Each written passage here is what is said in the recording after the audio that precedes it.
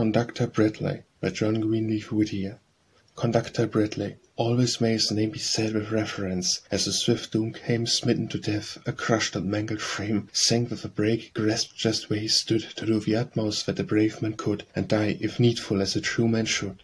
Men stopped above, and women dropped their tears on the poor wreck beyond all hopes or fears, lost in the strength and glory of his years. What hurt way, lo, the ghastly lips of pain, dared to all thought save duties, moved again, without the signals for the other train.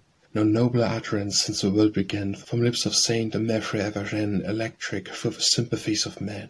Ah me, how poor and noteless seemed to this the sick-bed dramas of self-consciousness, our sensual fears of pain and hopes of bliss, our grand supreme endeavor, not in vain that last brave act of failing tongue and brain, freighted with life a downward rushing train, following a wrecked one as wave follows wave, obeyed the warning which the dead lips gave. Others he saved, himself he could not save. Neither lost life was saved, he is not dead, who in his record still the earth should treat, with God's clear aureole shining round his head.